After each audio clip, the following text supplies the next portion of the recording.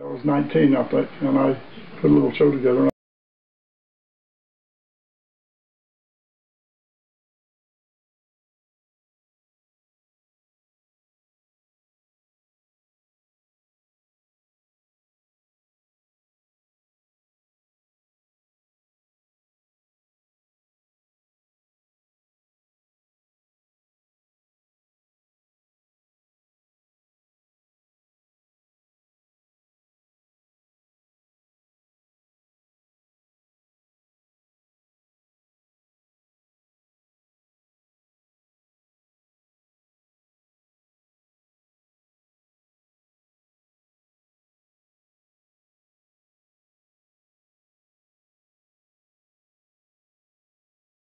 It was all screwed up, and but finally I got in, and I started working in Kent Hayes in Johnson City that owns Jim's motorcycle shop now. Ken had taught me how to ride Harley's foot clutch, hand shift, and hardly anybody else in the picture business could ride those things because they came out with the hand clutch and foot shift. Like I said, Ken Hayes had taught me how to ride these old bikes, and I could ride them. And then the director said, "Can you do a wreck with that thing?" I said, "Heck, I was doing wrecks before I was riding. In fact, I do wrecks good." And he said, "All right, I want you to come in here and do this." And I said, "All right." And I did it. And one of the stunt guys said, "Aren't you going to put on any pads?" And I said, "What are pads?" I didn't know what knee pads were and elbow pads. And he helped me out, and that was where I really got going good. At first, when I first started, I probably worked one day every month, and then a couple of days a month, and just one thing led to another. When I was working so little, I parked cars on Sunset Strip. That was when 77 Sunset Strip was big, and I have a shot over there, Ephraim Zimbalist Jr. and myself. I worked on the show. In fact, everything goes around that comes around. I doubled Cookie, Ed Burns, a few times, and later on I was directing a Chips episode, and he came up for a part, and I liked him for the part, and I said, "You don't remember me, do you?" And he said, "No, Mr. Nuckles, I don't." Mr. Nuckles, right?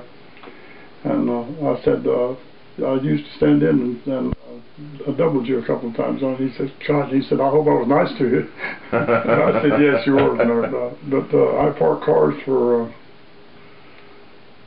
gosh, I don't know, several years while I was just getting started.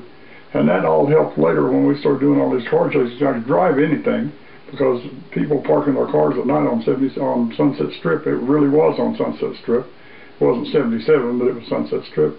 But I got to drive Lamborghinis and Ferraris and, Lord, everything. And I met Gary Paxton. And Gary and I hit it off. And he said, "Have you ever tried riding?" And I said, "No." He said, "You can rhyme, catch it?" And I said, "Sure." And he said, "Well, get a good idea." And so I started writing, and lo and behold, after about 2 weeks, I had a couple of songs published. And then all of a sudden they were recorded. And then Dick Dale, you've heard of Dick Dale? Oh, yeah. Well, he heard a song. I wrote a song called "The Scavenger." And it was like, I'd heard The Wanderer, and I liked that melody in The Wanderer that Dion did.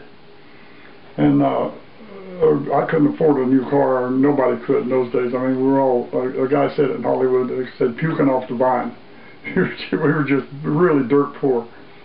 And I wrote this Scavenger, and it said, "I got a real boss car, makes all the others look sick. It's a brand new Dodge Dual Quad 426. Got a positive traction rear and a 4-speed on the floor. And if you ever choose me, honey, you'll never ask for more, because it's a Scavenger." And the Scavenger was where The Wanderer was, And Gary wrote the melody, and I wrote the lyrics, and that song really did well.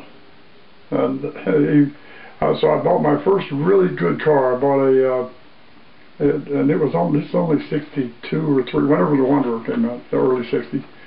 And I bought this on a Friday, and the checks came in. We got our first royalty checks. And Gary Paxton gave me $3,000. And I went and bought a 59 Ford, beautiful 59 Ford. And This is on Friday, and Sunday night in front of Disney, I ran down a telephone pole. Didn't have any insurance, of course. Ran down a telephone pole and it crushed the top down and cut my head open.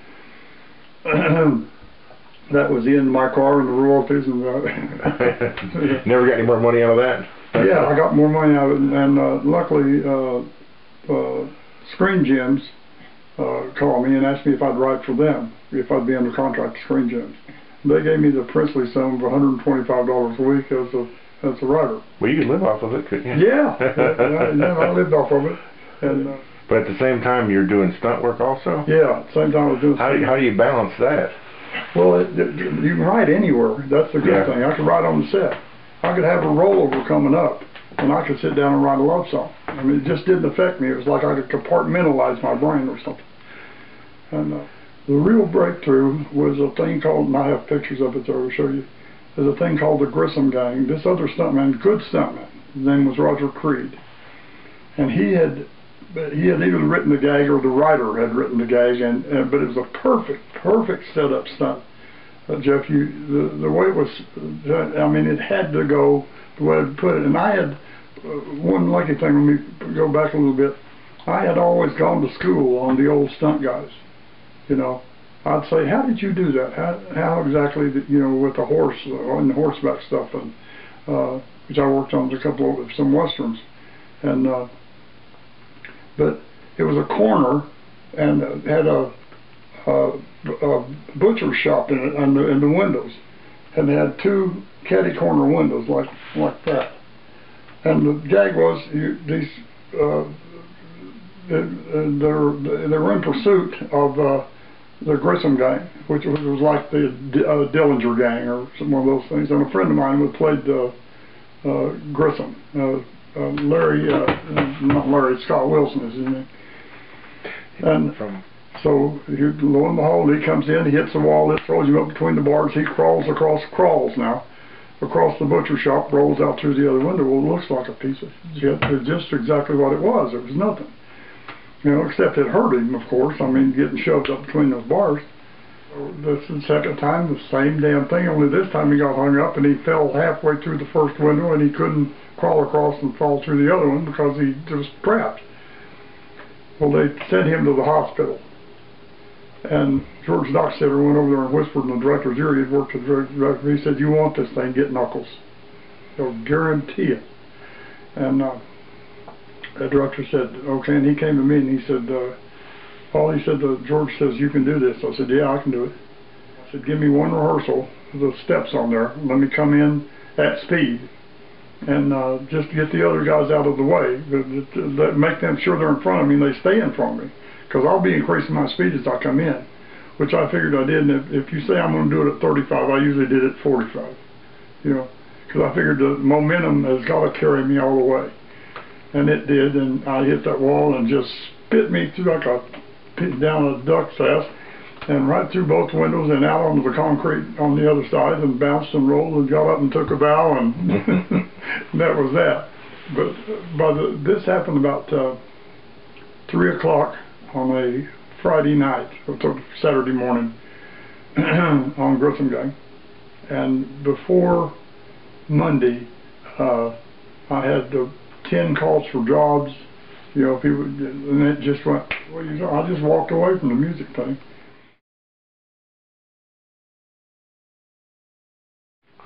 Chips, this is a funny story, it's a strange story. It's only in Hollywood could it happen. So I called Rick Rondell, and Rick said, "Oh, Nux," he said, "well, we're not going to get it, we're not going to have a coordinator." He said, "We don't think we need one." And I said, "Well, okay." I said, "I'll work it if you want." He said, "Okay." He said, "Come in and this was Chips you're talking about? This is Chips. Okay. And he said, come in and double Eric on this one thing we got Friday. We got a near miss with a Cadillac coming, a drunk woman coming the wrong way on the freeway, and she's coming up the off-ramp and doing a near miss with her with the bike. I'm doubling Eric. Well, I not only do a near miss, I damn near did a complete head-on. I hired the girl to drive the car, and she's a bike rider too. She knows how much room I need.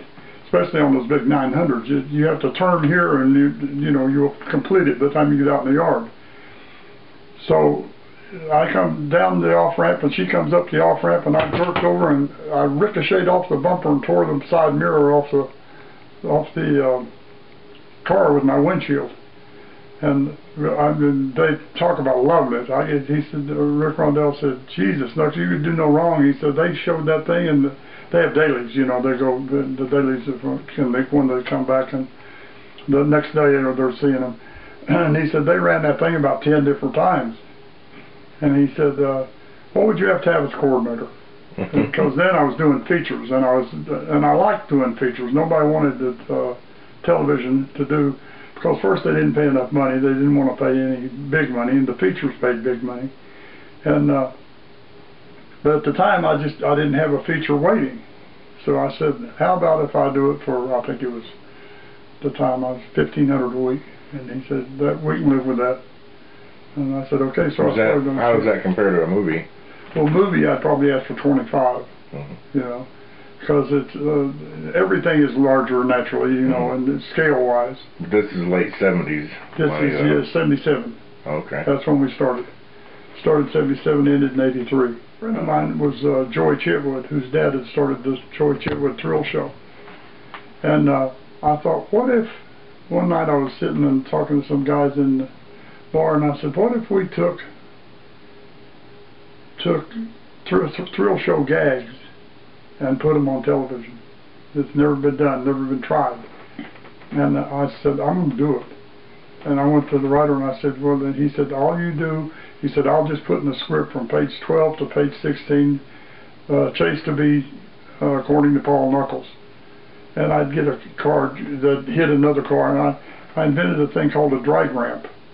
I put ramps behind the car and had in traffic, and then the car would run up and hit the we watched that show, and my dad would always say, that would never happen in real life. He's right. It wouldn't. Because it happened because we had ramps back there. He probably had a few wrecks, so he knew what happened when you hit a car like that. Oh, yeah. And I'd get some cars to ski on two wheels, you know. Yeah. Go around on two wheels, and then another car run into it and then turn over and come in. But once you see 2 or 3 cars rolling at the same time simultaneously, well, look now, they've got 10 or 20 cars. Well, it was like a ballet of carnage sometimes. That's exactly what I wanted it to be. I wanted it to be a fight on wheels. Yeah. You know, and so with the drag ramps, and then I came out with a pipe ramp. Now, a pipe ramp you could tow or anything, and you'd never see it. If it's going down the road and you're looking straight at it, all it is a piece of pipe this big around, and it's got legs on it so you can latch it down. You know, but you don't see it. It's your eyes can't comprehend what that is. Once the car gets on it, it's going to roll. I've only seen one time in my life that a car didn't, but Phil Adams, a buddy of mine I was just telling you about, did it on a van. And I was towing the van with a tow car, and he went up, jumped right over me, landed on all 4 wheels and kept going. Wow. That could happen, be 1,000 to 1. It happened. You guys had at least one spectacular stunt every show, pretty much. Every show, yeah. And and I've got some pictures in there. The one that almost killed me, I had invented a gag. I had a convertible with them on Billy Barty, the midget, famous midget, and I had a car get on 2 wheels. And he was driver's side high, and I was going to come in and hit underneath him on right at his wheel well, and have him fold over on top of my car, and I'd just duck across the center console and down into the passenger seat, and we'd come to a stop with his car laying on me like a sandwich. That's what I called it. When we got ready to do it, we're doing 65. Buzz Bundy hits the no, we weren't doing 65, we were probably doing 45. But Buzz Bundy hits a ramp I've got on another drag car over here next to the wall, which you can't see. He hits it and comes up and ski. Now he's going down the freeway on 2 wheels, and I drive, now I'm doing 65, I drive into him to fold him over onto me. Well, what happened was my front end went into his wheel well, underneath it, and it shut his car down. Well, when it set his car down, it flipped my car. And I remember seeing the thing come up in the air, and I'm trying to get the wheel to get it to set my car to set back down again. It's too far gone. So I just dive in, and I always put a dummy in there. If I'm doing a gag like that, I put a dummy in there and strap it in with the seat belt. Well, I grabbed the seat belt and I'm pulling myself down with both hands, but boy, I see the ground coming fast, and I started hustling to get that thing. And the first thing that hit was it crushed the windshield and hit me in the head and opened my head up, of course, and down, and we were sliding. And I remember I never lost consciousness or anything, but it jammed my right foot to full throttle, and the thing is going wah, and make the wheels were off the ground though, weren't they? Wheels are off the ground. I'm totally upside down. I got the picture there. Totally upside down, and things run. The only thing I can move my right hand a little bit. And all that was on my mind, Jeff, is I've got to turn this thing off, because stunts like that, same thing race drivers here is fire. Mm-hmm. I know that the engine's going to dynamite any minute. It's going to explode, and when it does, I'm going to have a hell of a fire here, and I'm going to be the marshmallows. But I managed to get my hand up and get that thing off, and you wouldn't believe the thing. I felt just, it's okay. And a buddy of mine stopped his car. He's driving the chase car in there. Stopped his car and run over and jerked it. I don't know how he got that door open, because it's laying right on the concrete on the freeway. But he got the door open. And when he did, I just backed out. And as I stood up, I don't know, it just came to me like that. I said, how'd the shot look? Well, did you guys use that? Yeah. Well, a good friend of mine, the guy that got me my director's card, Jack Sterrett, who's dead now. Jack Sterrett was getting married, and he was going to have a big party, and a bachelor party, and I owned a bar right across from, I bought a bar somewhere in all this stuff, my partner and I, and it was across from Warner Brothers, and Larry Wilcox wanted to come to the party. And Larry can be a jerk sometimes, but I said, oh, all right. He said he really likes Sterrett, and he likes Sterrett's work, and he wanted. Well, about 3/4 of the way through the bachelor party, Larry came up and told me he was going to whip me. And I said, you got boobs talking, pal. Just forget it. And he was ripped and I was straight. And, well, about 15 minutes later, he comes over and sucker punches me in the nose. He just wanted to prove he could, I guess, or how tough he was, or because he always played the cowboy role. I'm a cowboy, and nobody can whip me. And I said, outside. So we went outside, and he turned around, and I popped him one, and he slid under the car. I parked at the curb there. I waited till he got out and got up and hit him again, and underneath the car he went again, about 4 times. And the next day, I drove onto the set, and I had a late call, and Eric had like a 6 o'clock call, but this is about 7:30. Late for me was 7:30 in the morning. And he said, don't hit me, don't hit me. He covered his mouth, and I said, oh, come on, Eric. And he was, but the funny part about it, I got a call later to go to MGM, and I thought, well, this is it. They're going to fire me, because Larry was pretty bruised up. I didn't hit him, he worked in the face. And he had told them he fell off his horse, but the crew knew what had happened. I mean, the word gets around Hollywood just like it gets around Kingsport. You can't hide something like that. And Cy Shermack called me in, and he said, I understand you kicked Larry Wilcox's butt. And I said, he told me he fell off his horse. And he said, well, anytime he gives you any static, help him fall off his horse again, will you? He did. We were shooting down in the barrio, down in the Puerto Rican Mexican barrio of L.A., which is downtown L.A. It's down in Watts, close to Watts. And, a little dog came up to me, just teensy little dog, puppy, and it just went beside my leg, and I said, oh God, I can't stand this. I had 4 dogs at the time, and I thought I couldn't take another dog, so I took her around the whole crew. I named her Taco, and I took her around the whole crew and everybody had a dog, and nobody wanted this. She was, I don't know what she was, but she was part lab. She had that black, shiny lab coat, and I took her to Eric's trailer, and I said, come on, Pooch. I called him Pooch instead of Ponch, I said, come on, Pooch, now you'd love to have this little dog, wouldn't you? He said, I'd love to have it, Nux, but he said, I've got 5 dogs now. I can't have. I said, no, come on. You know, we went back and forth. And he said, I'll tell you what I'll do. He said, if you'll take it home, I'll buy you a big bag of dog food every single week. I said, come on, you'll buy me 2 sacks of dog food and that'll be the end of that. I said, nope, I swear, God is my judge. And there's a picture of Eric right there behind you at a party at my 40th birthday. But anyway, the first week there was a big 50-pound sack of dog food. And I said, okay, so I fed all my dogs out of that 50-pound sack of dog food. Second week, same thing. It went on and on and on. And there, about the 10th or 12th week, I had 4 or 5 sacks stacked up in reserve at my house. I said, okay, Eric, you can give it a let's stop with the dog food. I've got plenty. Well, about the 20th week, I mean, we're almost a full season in, and he still, every week, gives me dog food. He gave me dog food till I just flat wouldn't take it anymore, and I told him to have his driver, he had a driver, drive him to the set. And I said, get that guy to do it because I'm not going to tell you. But he, every week, the big 50-pound sacks, you know, every dog I had and every coyote in Calabasas ate that food.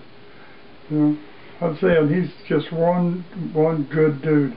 He bought, when he got married, he bought tuxes for all the stuntmen for us to come, and invited all the stunt guys, not just the doubles for him and Larry. He bought just the guys that worked on the show all the time. You used the guys from the stunt show where you got the idea to do your stunts? Sometimes. I used Joey all the time, but I did most of them. I did. I took one rollover a week, but I had a sweet deal. It's sort of like having the inmates run the asylum. You know, I wrote the gags and then did the gags, you know, and directed the gags the way they were done. So they kind of shot the story around your stunt that you came up with that week. Yeah. I'd come up with a gag, a new gag, and Cy Shermack would come into the set. It's funny. He told me one time. He said, "I know you're going to kill yourself," he said, "but I'm not going to watch it." But it's okay seeing it in dailies, you know, because he knew then I was okay, and I'd walked away from it. And then Eric got hurt, and they didn't expect that. You know, when Eric almost got hurt. Eric loved the way we'd come in with the motorcycles and we'd do brake slides. You know, we'd whip the handlebars this way and get on the rear brake and stay on it and slide up with your feet still on the pegs. And just, while it's still sliding, you put the kickstand down and just drop it over on the kickstand. Eric loved that look, you know, because it proved what good a rider you were. And I had backed the car up through a telephone pole, and the car fell on the sort of like that did with it really happened to me, only I wasn't backing up, and I hit that.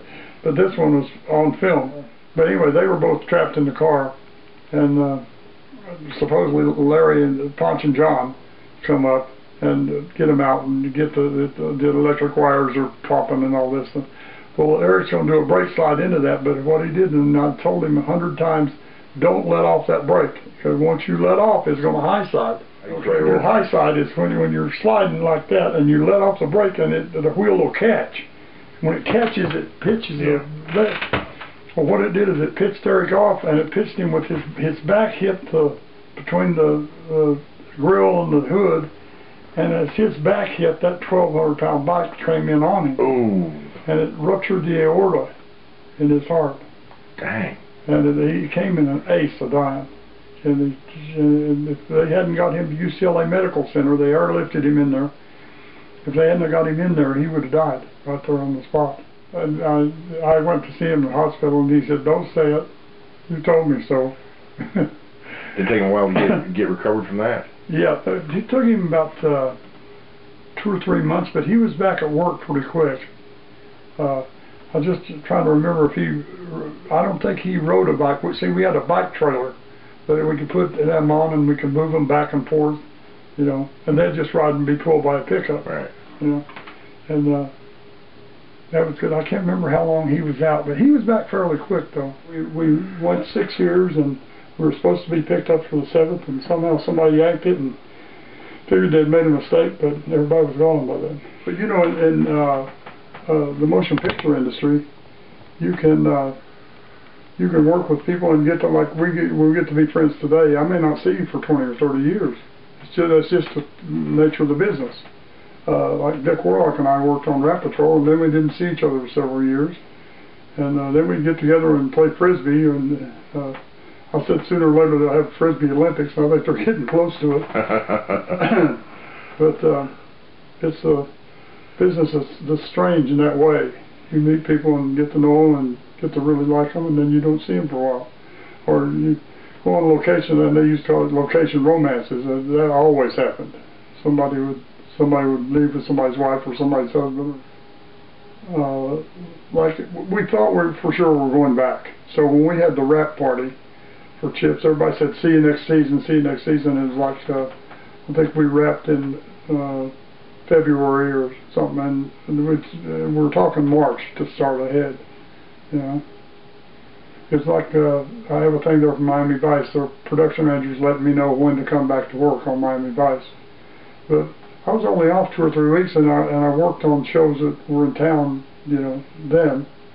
And like I said, then I did that Cutter to Houston, and then segued right into Miami Vice. Eric said one time, I think he said on Johnny Carson something, he said the biggest thing about, he said the 2 things about Chips, he said, are my smile and Nuckles Rex. Yeah. And he was right. Mm-hmm. Because I would call Chipwood and say, come and stay with me and help me. I'm trying to get this new gag worked out, and Chitwood would say, well, this might work or that might work, and and I took a whole thrill show and just encapsulated it, a record of time for that, you know. And features, they give you a week to set up a rollover. I don't know what those guys are doing, jacking or what they're doing, but it takes about, well, take a good rollover, you can take a day or half a day. If you've already got the roll cage in, or you don't need to use the roll cage if you get a car with a post in it. Well, you know, the cars, like all the old cars between the back and the front 4 doors, they have a post in there. That's the roof that will keep the roof from crushing in if you know, in a rollover. And I just used those kind of gags and invented gags of my own, and you know, and then I tell you, I could do. I'd love to do those we did a show called Mate Team one time, but really let me go what I wanted to do. Multiple Accident Investigation Team is what it stands for. And Bonnie, the girl, Highway Patrol girl, funny enough, she used to go with Joe Namath. She was Joe Namath's main squeeze when we were doing CC and Company. But where was I? She supposedly, she comes up to this, she gets involved in wreck, and they think she caused it. She said, something blinded me. And they're building a subdivision, this is script in the script.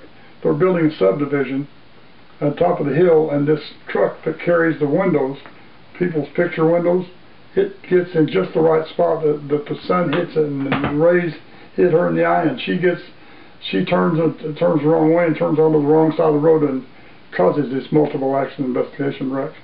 That 12 people get killed. We didn't kill any people in 5-6 years, and all of a sudden we killed 12 in one fell swoop.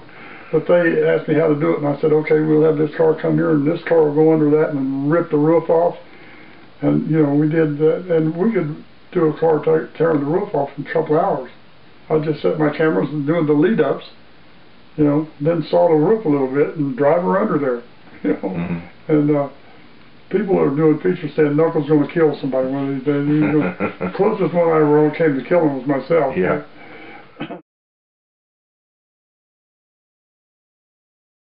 Well, so when Chips ended, was there kind of a letdown, a little bit depressing? It was a big letdown, but funny, they canceled it, and one week, and the next week I had a series called Cutter to Houston. You probably never heard of it or saw it. It was a medical show, really, and did that. And then I got a call from a guy that brought me to New York the first time I went to New York to double Travolta on Saturday Night Fever. a guy named John Nicolella, who turned out to be another mentor of mine. Like Jack Sterrett was the first one. I'll tell you Jack Sterrett's story in a minute. But so he called and said he was had a pilot going to Miami, and it's called Gold Coast. And would I be interested? And I said, sure, I'd love to go to Miami. So they said they came up with my money, and next stop we're in Miami.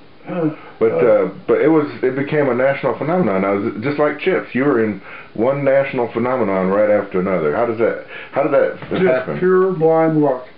Yeah. I wish I could say it was choice, but yeah. I just took the first job that came along. Really? Yeah. And you said you used the stunt show gags and kind of built out around your stuff on Chips around that. How did you do Miami Vice? Because now you got boats and all kinds of different. You had to play Miami Vice. You couldn't hokey it at all. Yeah. You know, you just what I do is and a lot of people will put speed on the camera. You know, instead of shooting it at 24 frames, I shoot it. So you're not going as fast in real life. You're not going as fast as it looks on the camera. Right. So you're cranking it up some. But I use real speed in that. One episode, I remember they had me driving a Lamborghini Countach, and we were on the interstate, and I was running it up to 180 miles an hour sometimes on the interstates with we had a Corvette. It was a Corvette Ferrari is what it was. It was a Ferrari Daytona body and Corvette motor, and that thing would haul the mail.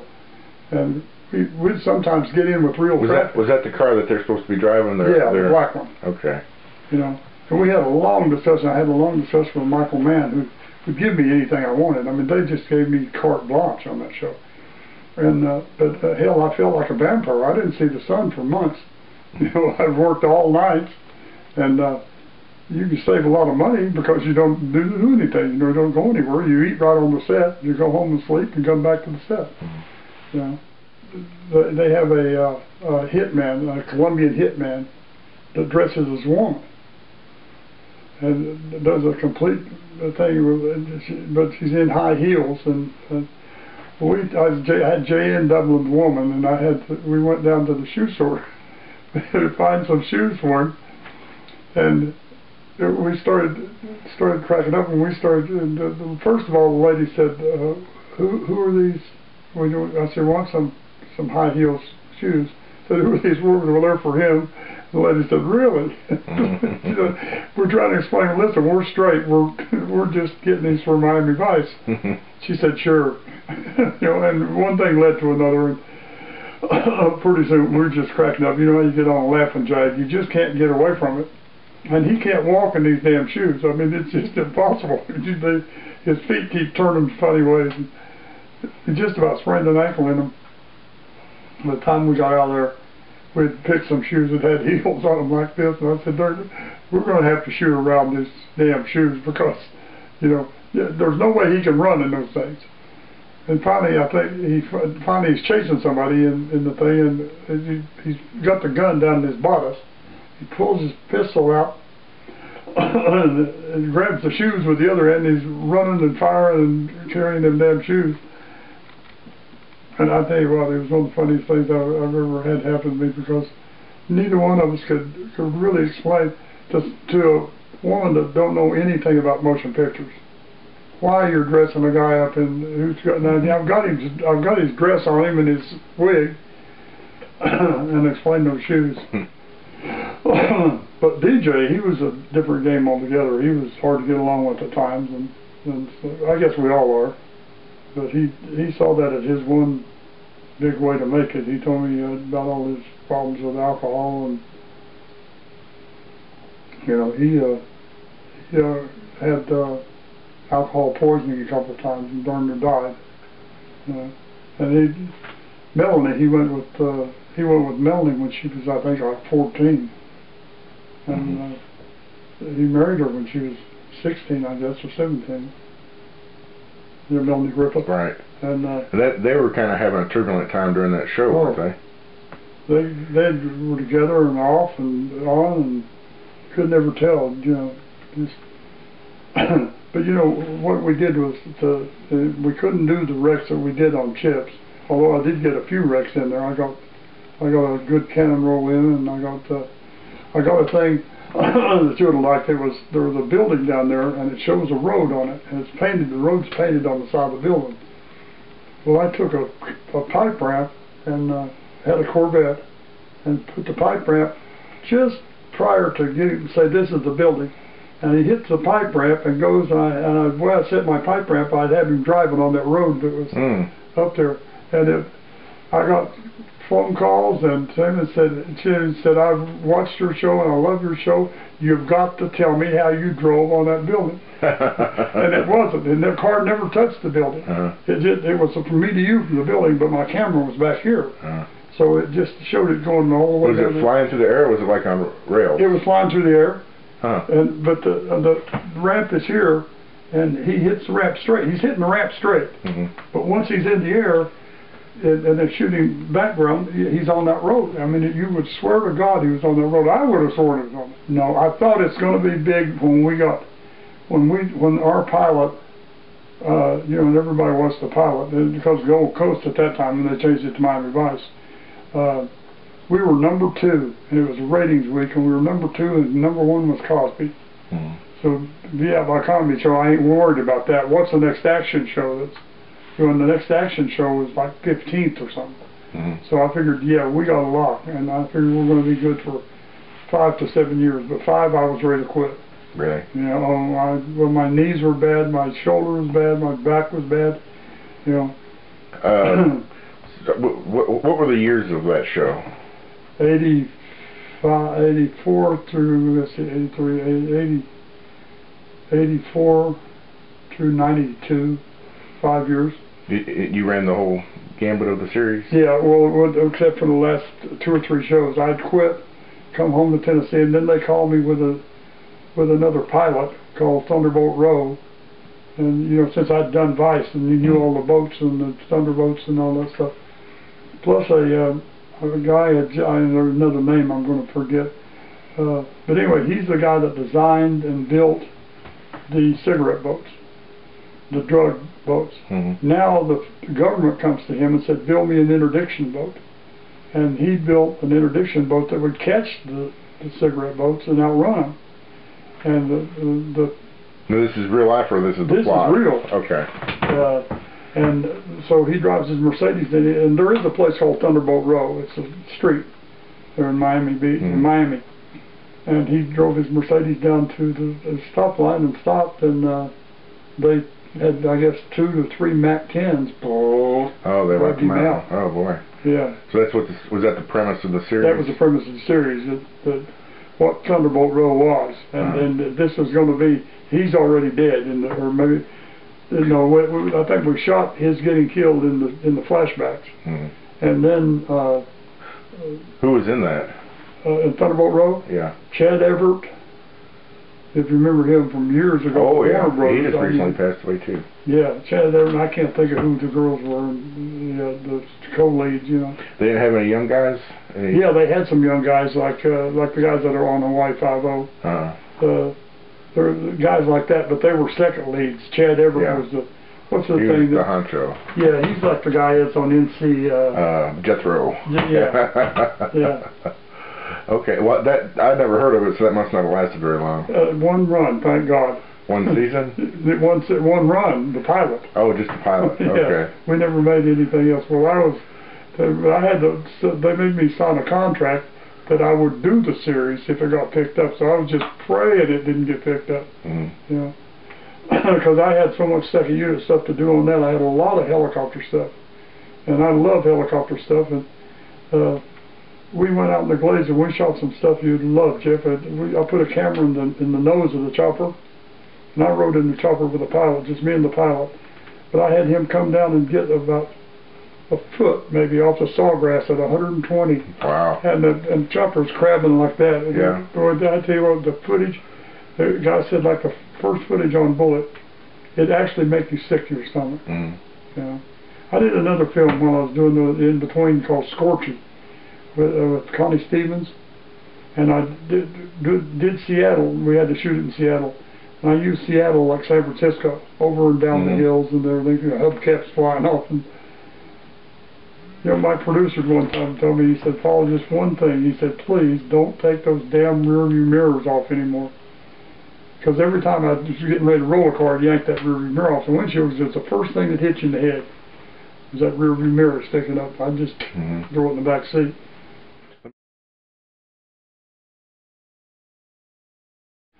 John Nicolella, the guy said it was my mentor of mine, who hired me on Saturday Night Fever to double Travolta, and that was a thing. And they wanted somebody that could do it with, because we shot at night with on Saturday Night Fever with those kids out on the. We were on the Verrazano Narrows Bridge, and at night that thing, it is spooky when you're up high in the thing and shooting it. And Nicolella said he wanted somebody that's not going to buck and run and try to not get those kids on there, because every time they got on that bridge, I had them wired.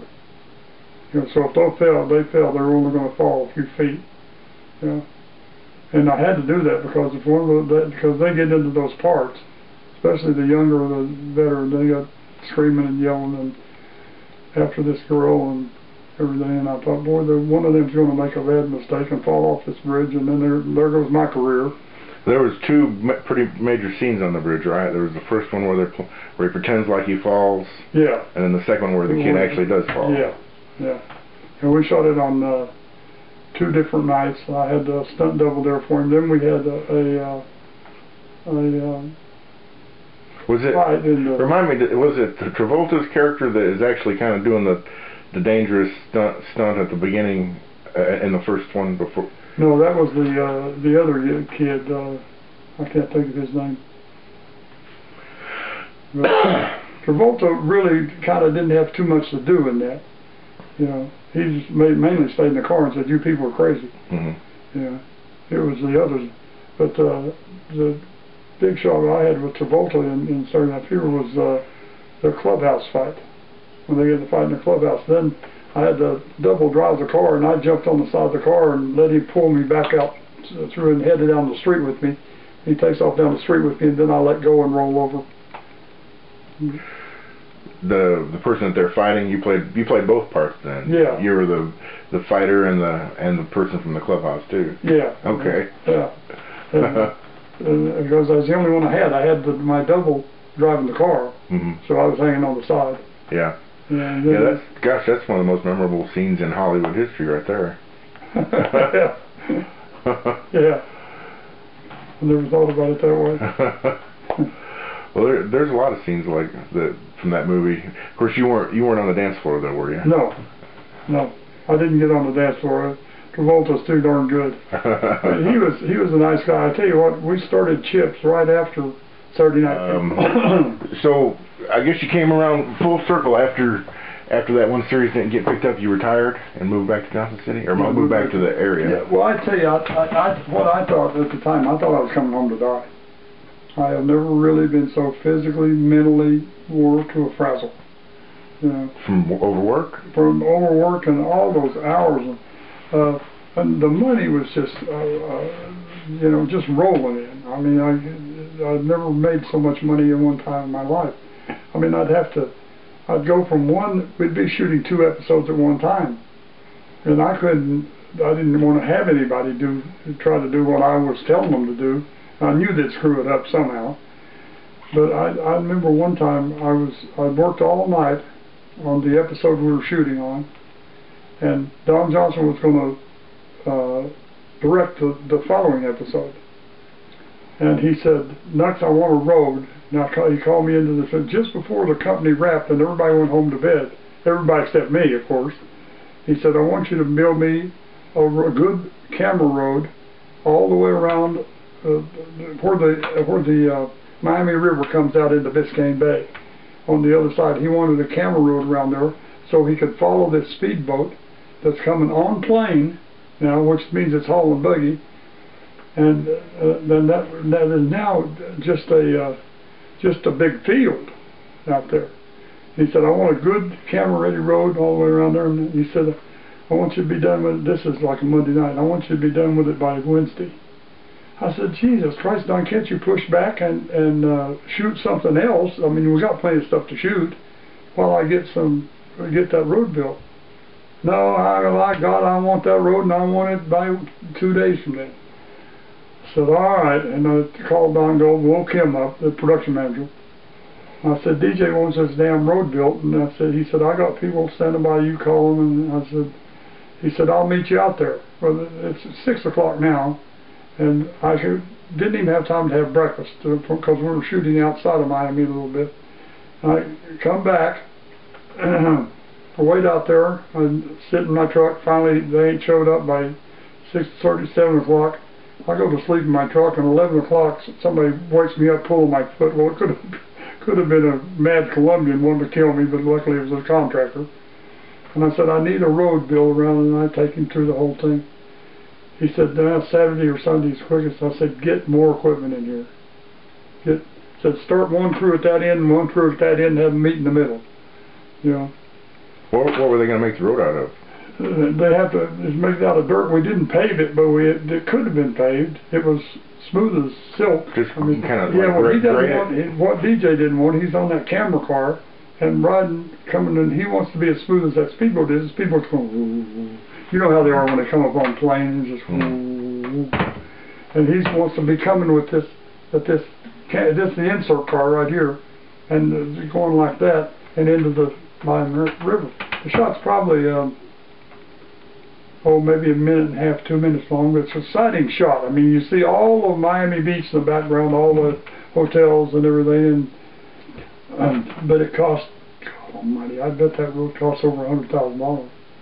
We've got all the 2 contractors with all their dozers and whatever else they use, road graders, but it was ready when DJ wanted it ready, you know. I still ain't been to bed yet. Did he use it? Yeah. Okay. At least he didn't decide not to use it. Yeah, I've had that happen. But anything he wanted, and they didn't care how much. We were spending, well, like on chips, we were spending $500,000 to $750,000 per episode. Sometimes we never went $1 million. Well, on a 2-parter maybe, but Miami Vice, we were spending $1.5 million like there was nothing. You know, well, they were paying overtime on everybody. That's just, you know, you just say, how can they do this? You know. I guess somebody was paying some money for some commercials. Like the people on the Super Bowl. Yeah. They, you know, which is it's great. It's commercial. It's funny for about 5 minutes. Then you forgot it. Mm-hmm. Yeah. Well, that show was the most popular show on TV for a long time. Yeah, and I tell you, Don Johnson said one time. He said, the thing about it, he said, I don't mind paying anything to you, Nucks, because your stuff is on film. Mine's all in front of the camera. It's not behind it. You know.